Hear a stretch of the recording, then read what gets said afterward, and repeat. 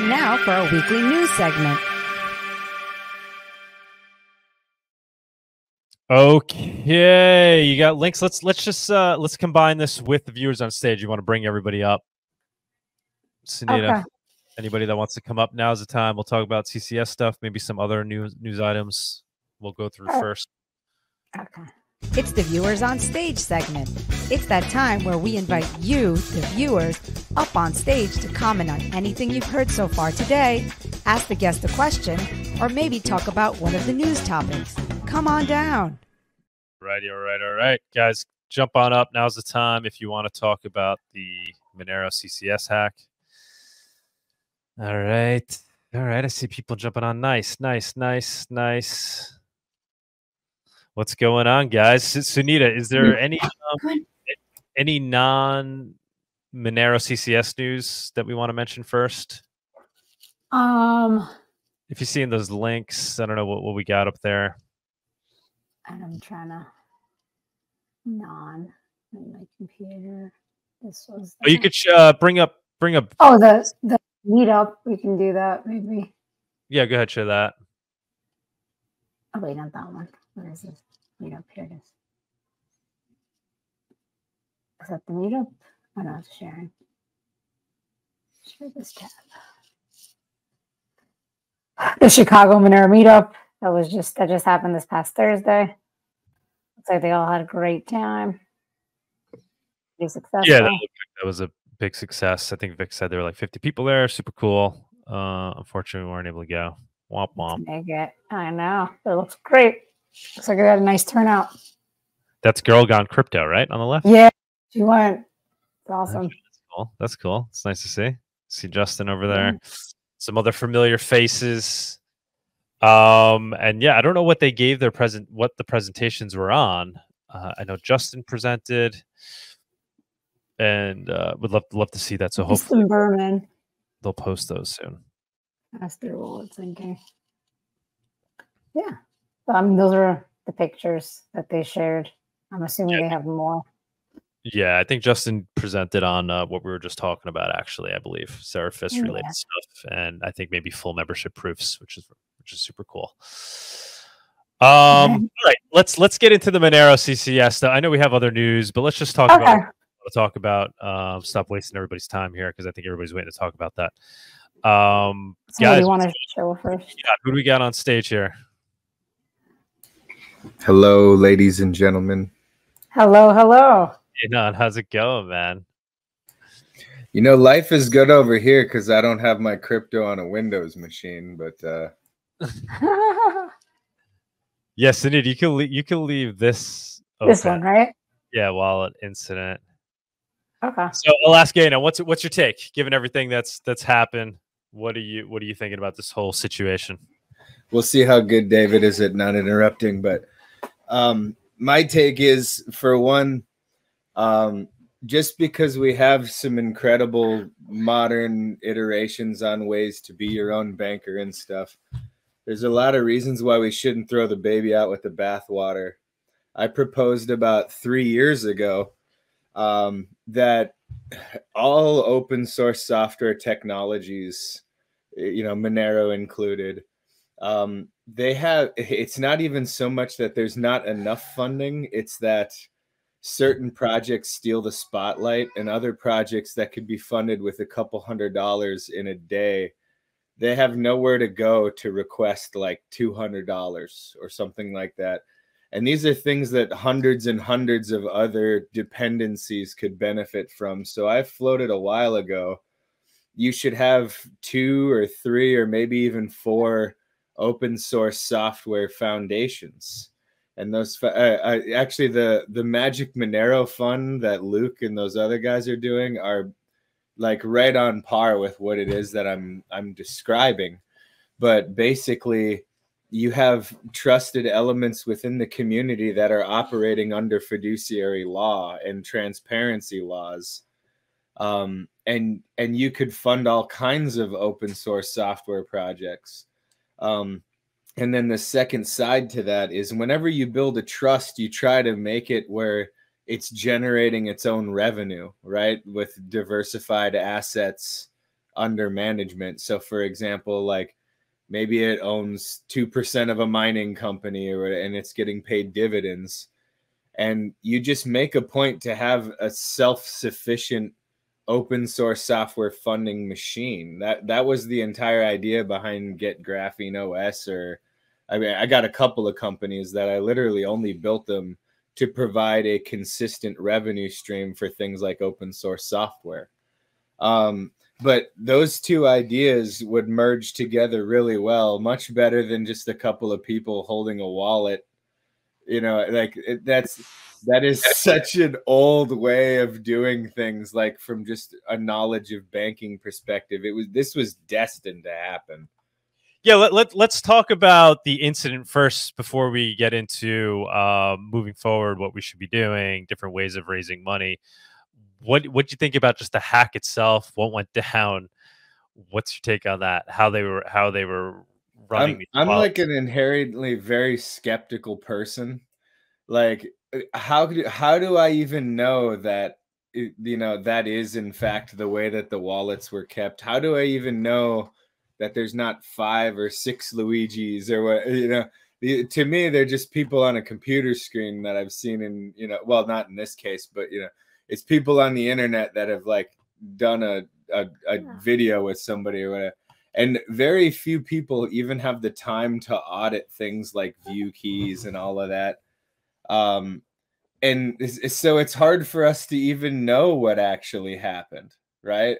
And it's hard for us to know that if they were in fact storing them in the ways that they say, or if other things happened with, you know, when Fluffy Pony was being attacked by the government, right? Like, we don't really know all of the players involved, if there's this, like, some secret gag order, if maybe, you know, Luigi's been compromised in some sort of way where they have like his daughter hostage. I don't know, you know.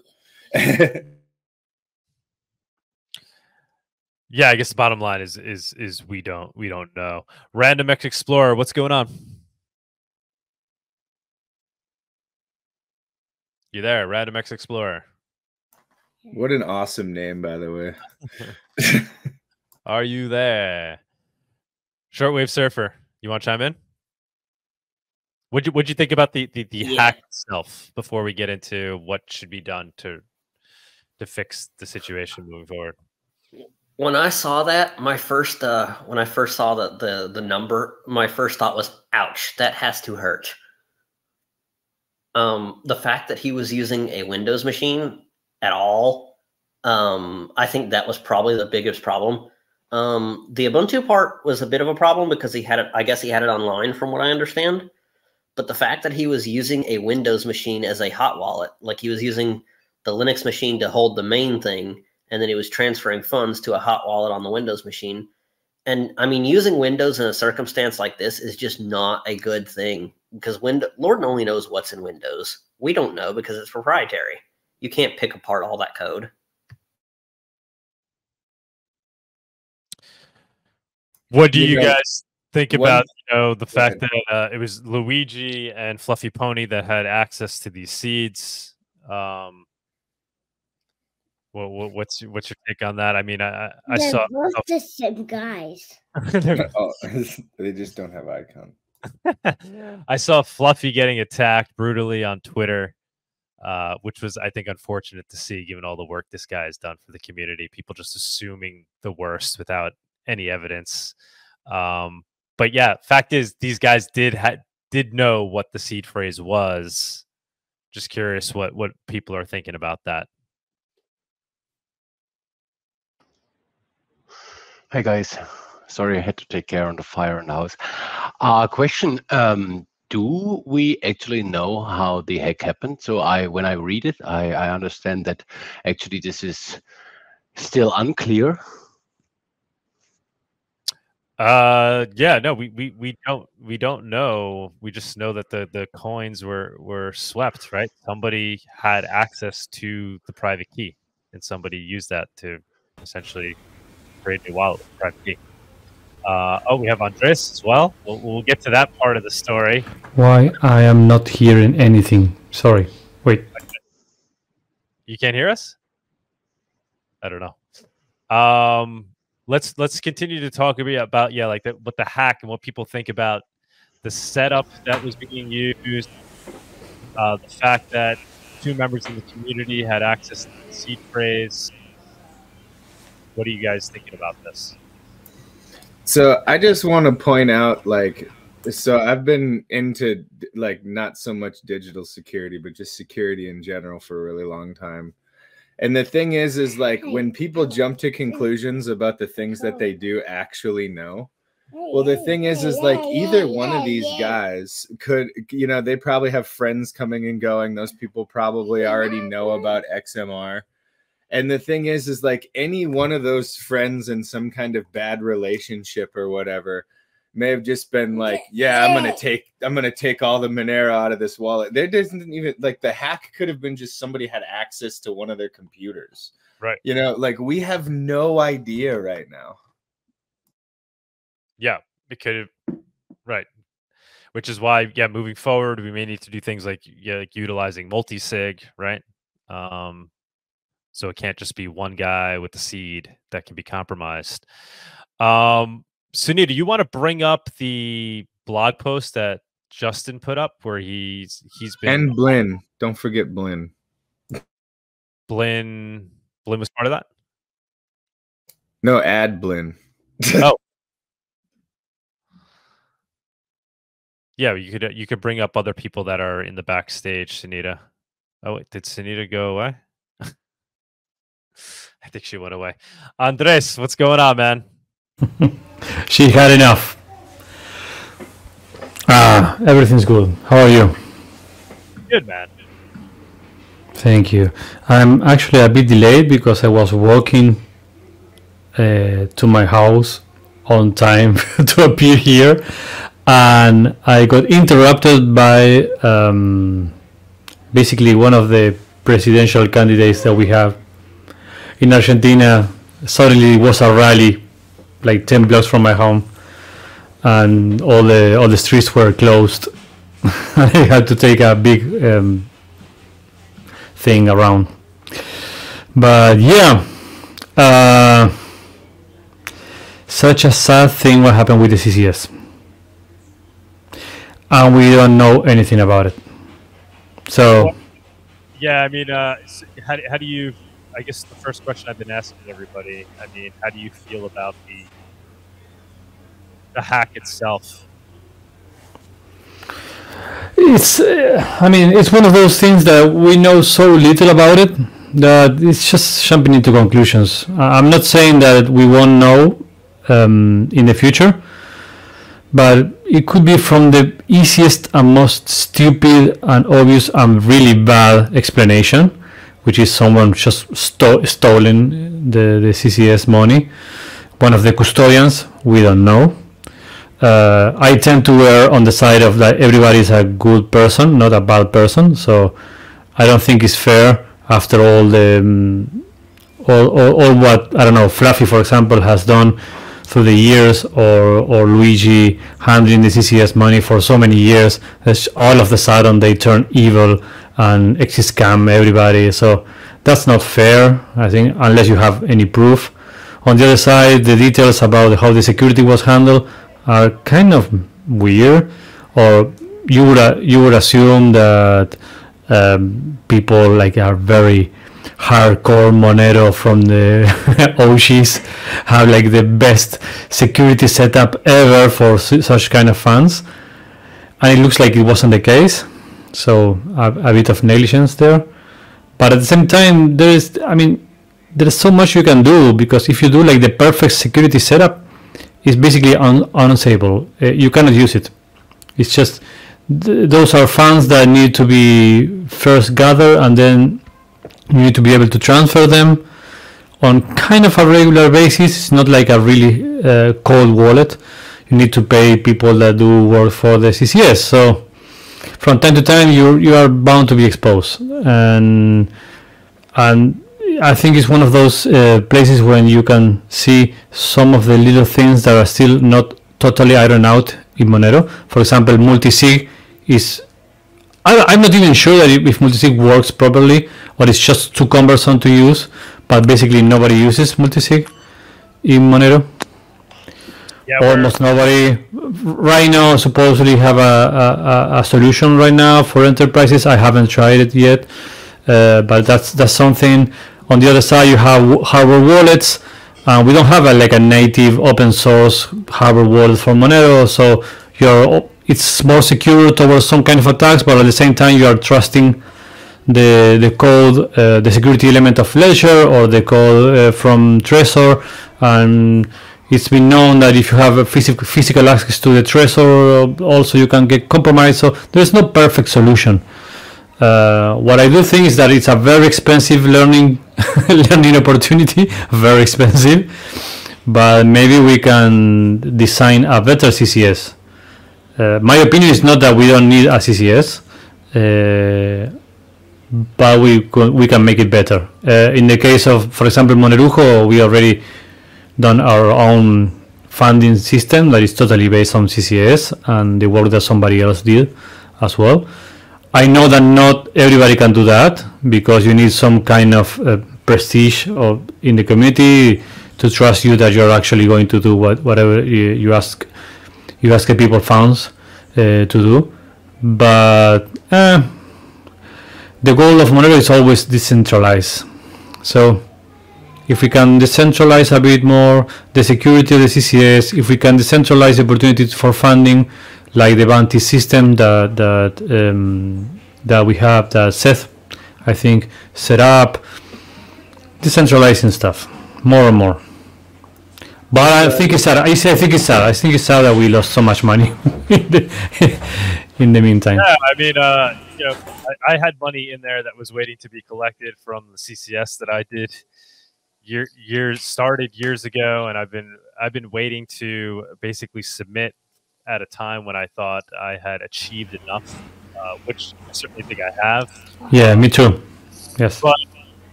that money's gone now. I don't know what's going to happen. I was relying on it. It's something that gave me the motivation to do everything I did and take all the risks that I've taken along the way. Yeah. Happen with that. I heard discussion that they might take money now from the general fund, right, and use that to pay out CCSs that were stagnant, that didn't get paid out for the hack happened. Yeah, of course, I'm an interesting party in the whole thing because I am also in the middle of a CCS project. I was just weeks ago from collecting my first payment of the whole thing that I've written for the Monero Garden project. So of course I'm an interesting party, but for what I've read, yeah, the ongoing projects will be funded through the general fund, and I think it's the right move,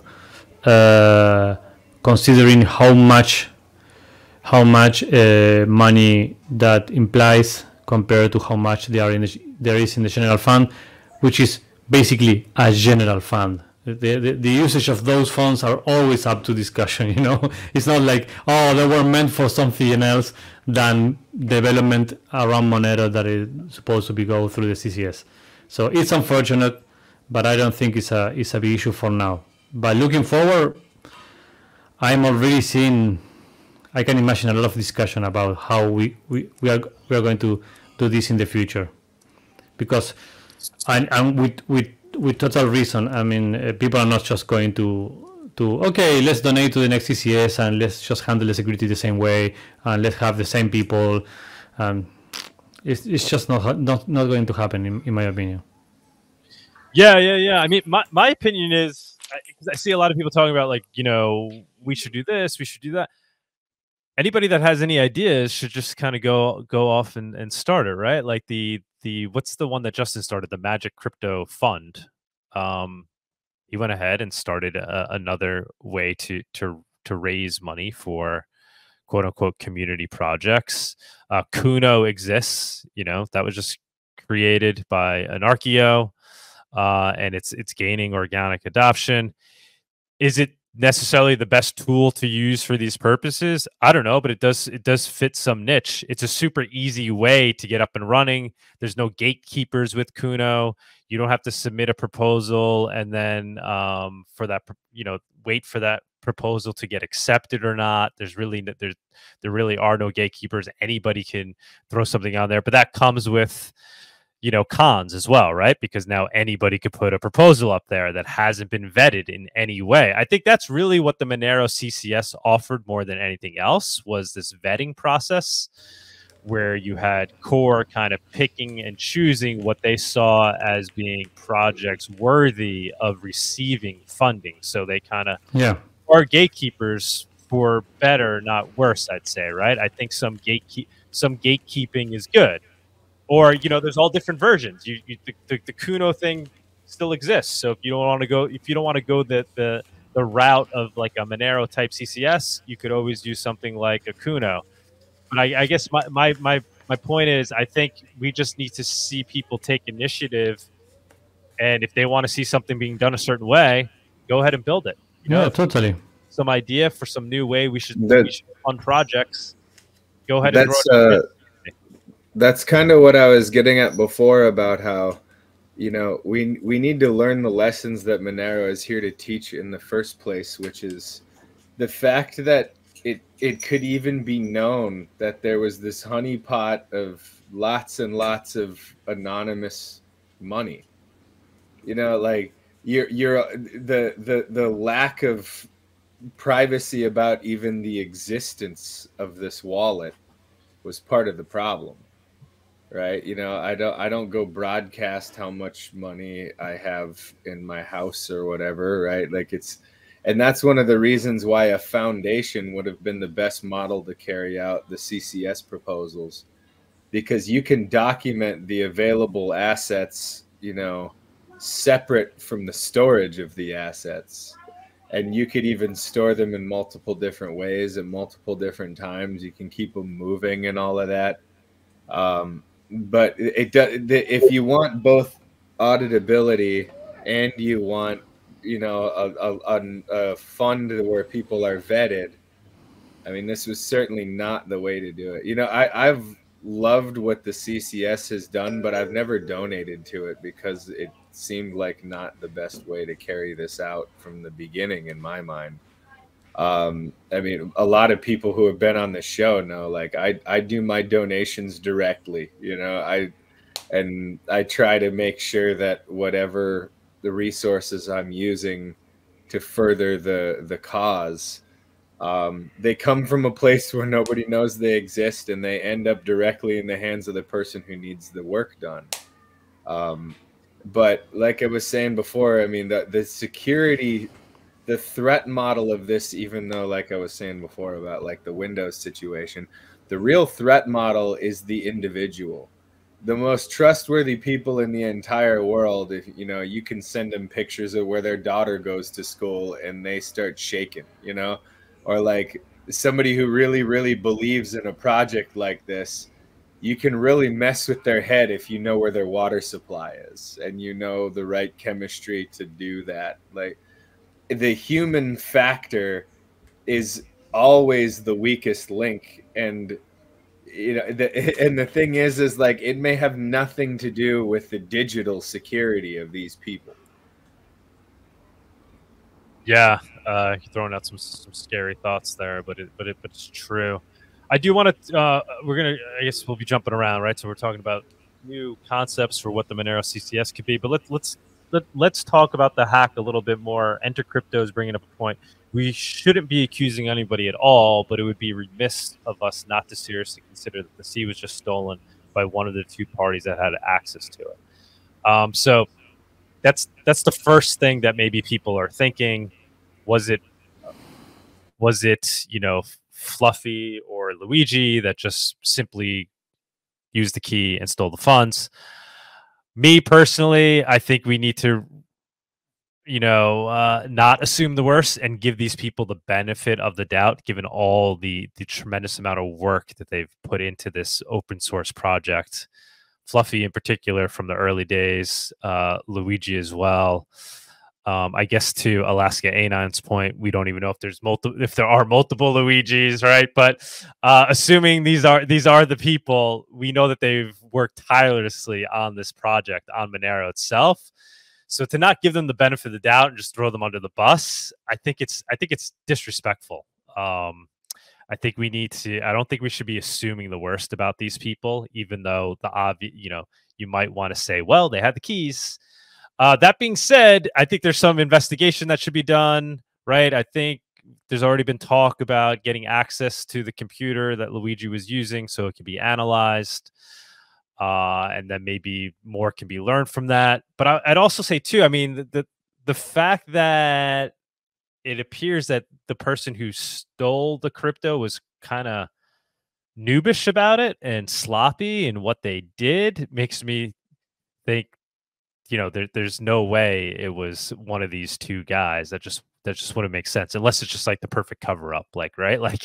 But my understanding is, and Andres, maybe you could chime in here, but it appears like the person who stole the seed proceeded to likely use Monero wallet and use the new change feature built into it because of the way we saw the Monero outputs being broken up on the first transaction.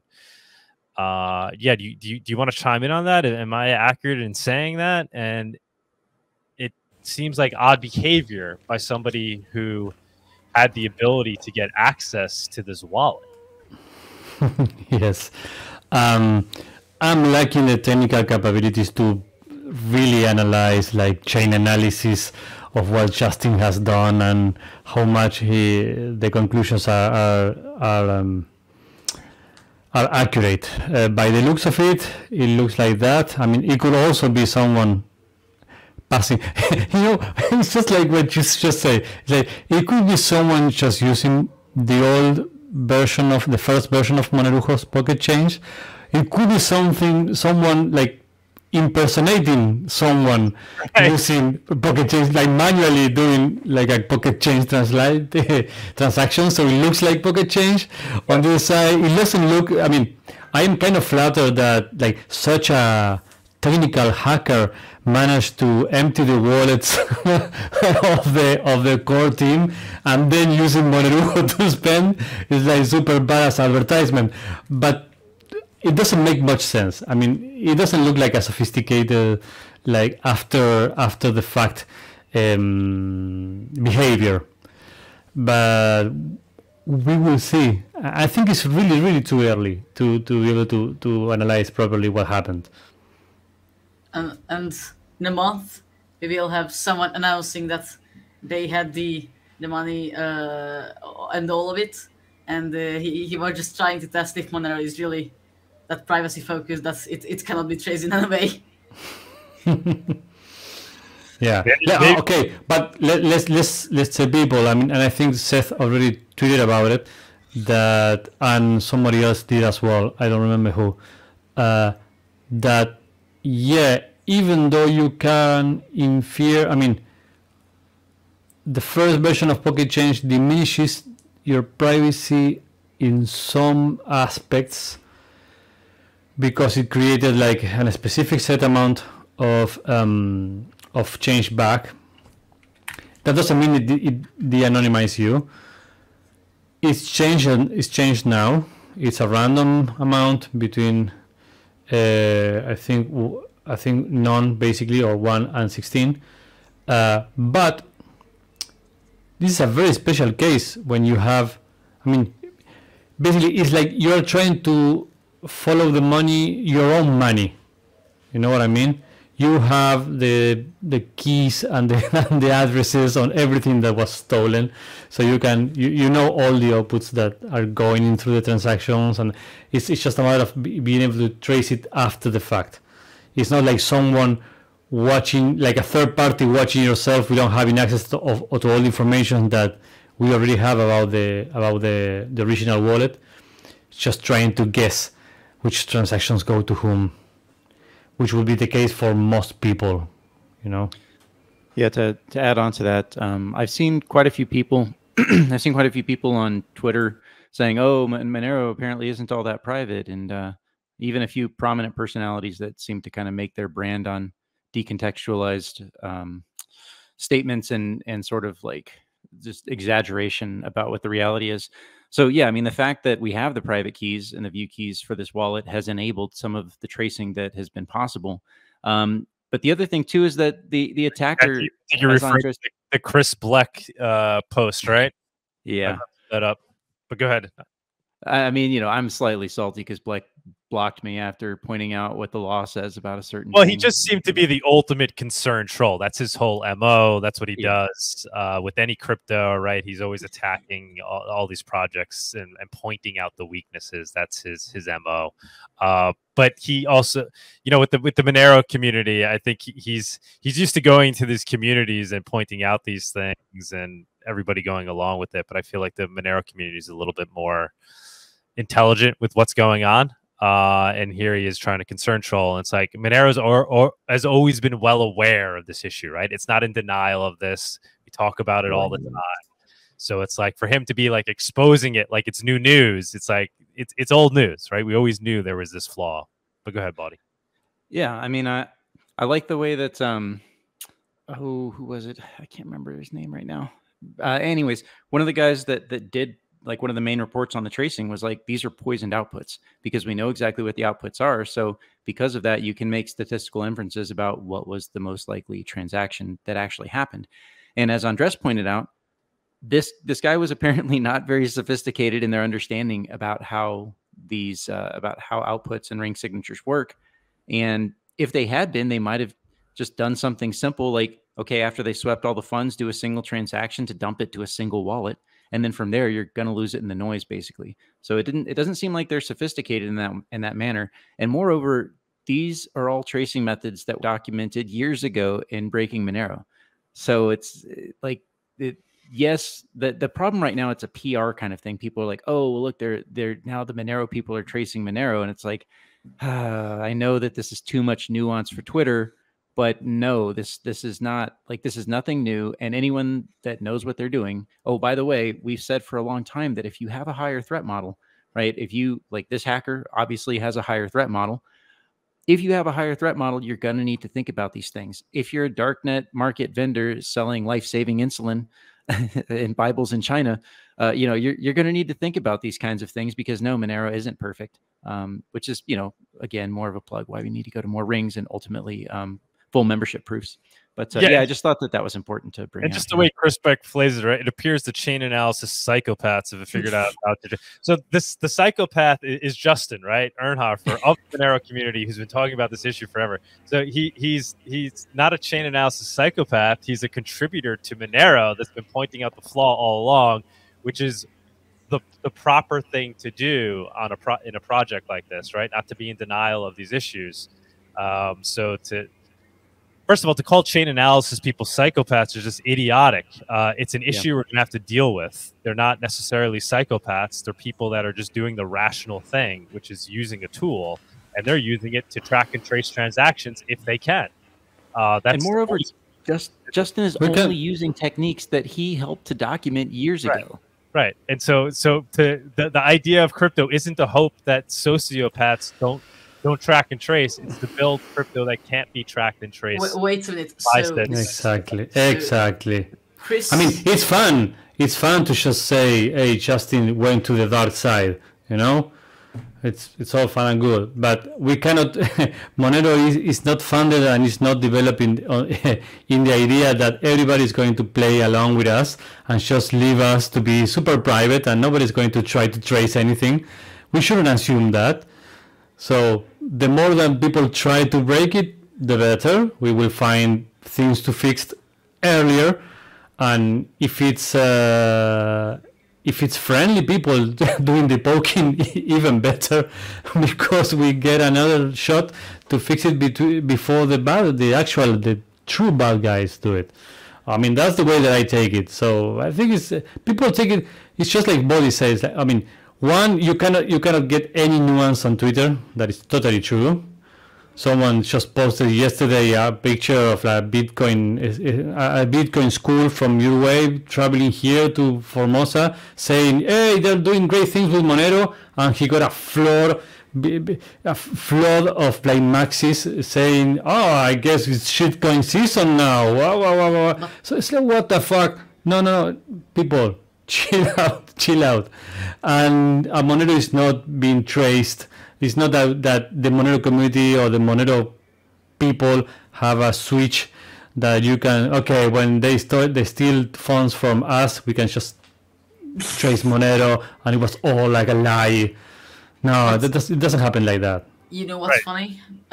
Chris has a XMR support address, so basically he wants to clown Monero about this research of Justin trying to figure out where the money went, and he even has a XMR support address. So he basically he's like that with all the But you could argue that he doesn't care because he also has a Bitcoin address there for support. So, but his conclusion is that this is not good for privacy because Justin is out there revealing this flaw and notifying exchanges to keep an eye out for this transaction. Yeah, so it is good for privacy because Justin is now revealing the flaw and bringing it to our attention, so now we can improve the Monero protocol, which we were already aware of anyway. But to pretend it doesn't exist in an incident like this doesn't make it better for privacy. The flaw is there, whether we want to ignore it or not. You could even argue that he's helping someone that may need this kind of privacy, to know what's the dangers that they are facing somehow. For the next hacker, right? Give it yes. How to properly steal Monero. You still have the general fund. The general fund is way bigger. Your mic is scary fast, and someone and Sunita especially has their ears blown out by it. Hey, Andreas, turn your mic down. Yeah, your mic is too loud. Sorry, guys. I had technical difficulties with my laptop, so now I'm on my phone. I was just is it a bit better now? Sorry. Yeah, like your gain is super loud. So much better. So let's. Sorry for that. No worries. Talk a little. I was being too loud in here. Sorry. You're worth every decibel of hearing damage. So your rants are many light years ahead of mine. And bits. Sorry, everybody. Sorry. No problem. And very polite from now on. Some rewind. Alaskanon mentioned about an hour ago. That's the last week I made the presentation of the Monero signer, and people didn't understand why it was necessary to have something like that. Well, this is why it's necessary. This is why it's necessary. Yeah, what's really hilarious is like he literally did a presentation last week on a way that this could have been completely prevented, and it would have been totally impossible for any hack to take place. Like, and then the very next week we're talking about what do we do? and you know what's the absolute scary thing? That about $500,000 was stolen from the wallet, converted into USD. Like, that kind of money could change someone's life forever. Yeah, it just disappeared. Like, shit. Yeah, 30,000. Easy come, easy go, man. Whatever. Yeah, but probably it wasn't easy come. So so much people donated to that. Like I said on the outset of the show, crypto can be quite stressful. Yeah. What Justin put together here, though, is really fascinating, and I guess that is other news, right? So we know that Justin has resigned from Cake and moved on to other projects. It appears this is one of the big things he's working on. This Moon, what's it called? Moonstone Research. So that's interesting to see. I'll try to get Justin on this week to do a Monero talk, to break this all down, to go over what exactly he was able to achieve with quote unquote tracing Monero's ring signatures. But yeah, it's interesting. It looks like he was able to go 2 transactions in, and obviously this is all probabilistic, right? It's not like there's, he's able to determine with any certainty, but with some probability, he's able to kind of pick out the transaction that would likely have gone to an exchange for exchanges to be on the lookout for. Yeah, do you guys have any further comments on this? What Justin has performed, and your thoughts on it? I think it's good. Super interesting, and I'm sure he put a huge amount of work into it. But the easiest way to figure this out is try to figure out who's been to one of those two guys' houses for the last 3 months, and then figure out if one of them just gets like a whole bunch of random shit shipped to their door, and you have your answer. It's like the problem is with posting the IDs of the transactions now is that it's been almost 3 months, so the exchanges that possibly would have been able to catch the money that was attacked and stolen, there is no reason or chance, I think, for an exchange to be able to catch that now. Probably the money is in cash right now.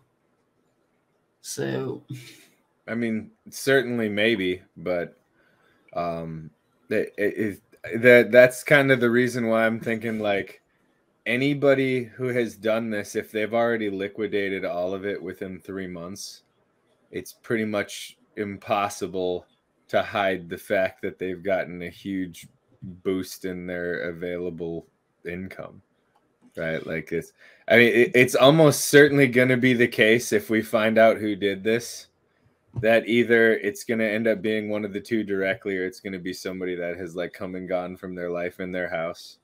But then the other plausibilities are, somebody figured out who is a likely candidate for being one of these two and found a way into the hot wallet, or, some government agency or mafia type agency is putting pressure on one of these two people directly for reasons that we don't know right now. I mean, that's like 99% of anything that could have happened is one of those four things. So yeah, but if a different person stole the money, they don't have to be so much boosted in income. Probably, if I were the one who stole it, I'd spend it really slowly, so it's not noticeable. So comrades, stop helping them. Stop helping them, please. Well. Would the hacker please jump up on stage? Please jump up on stage. Yeah. Well, tell us your story. Tell us your story. We won't even come after you. It'd be really interesting to know how all of this hear what's going on. Yeah, well, anyone with anyone with a minimum IQ points of 80 would do the same, I think. Look, the Monero community has a deep sense of respect for red team players. Like, I think a lot of us have been involved in pen testing at one point or another. We don't even hate the guy who stole all of this money. It would be really cool to find out how. Yeah, well, we both hate him and not. Rise to Liberty saying, what is the biggest takeaway we can look at from this entire situation? And Enter Crypto is saying, I think the biggest takeaway is that we need a better way to fund CCS going forward. Yeah, exactly. I think, that's what will come out of this, right? It was a tragic event, but we'll use that to our advantage in two ways. One, to fix the privacy flaw that Monero has with ring signatures, which we were already aware of, but it brings it even more to light, makes it more of a concern. Obviously, everybody's already focused on that with Seraphis and increasing the ring sizes, and then eventually adding full membership proofs, which would make all of this completely irrelevant. But it does add more, I think, momentum towards that. And then the second thing is fixing how we do funding in the Monero ecosystem. And like I said, my suggestion is that I think those things just need to happen organically. It's not about all agreeing on we need to do it this way. It's about trying all different ways and seeing this as an opportunity to offer these different services to the community. For example, Kuno, like I said, exists. Is that the solution? I don't think so, but maybe there's some hybrid there. even with XMR Bazaar, we're experimenting with multisig. We've made some progress with it. It's actually the same guy who built Kuno, and we're talking about how to add Kuno-like fundraising to XMR Bazaar that would also utilize multisig, but not as easy said as done, because if you're trying to do multisig with all the donors, that's not going to be very practical. I'm sure there's other ideas out there. We talked about the Magic Monero Fund, or whatever. I always forget the name. What is that thing called? The Magic Fund, or the anybody know that? I don't know. It is Magic Monero Fund. Magic Monero Fund. The Magic Monero Fund, which is a solution that already exists. So I think maybe a lot of energy maybe will get pushed towards that. People seeing that as a viable thing. And then whatever else anybody comes up with it. But I don't think it's about sitting and waiting for Core to tell us, this is what we need to do. Just let these solutions organically come to the surface. Andres, one of the solutions that's popped up is what you guys have done, right, at MoneroTopia, with how you guys were trying to raise money for some of your features. I think that's an example of something. Has that caught any traction? Has that gained traction? Yeah, totally. It got more. Do I sound okay now? I cannot lower it anymore. Okay. It's fine. Go ahead. It's fine. Yeah, basically everything got funded. It got more traction.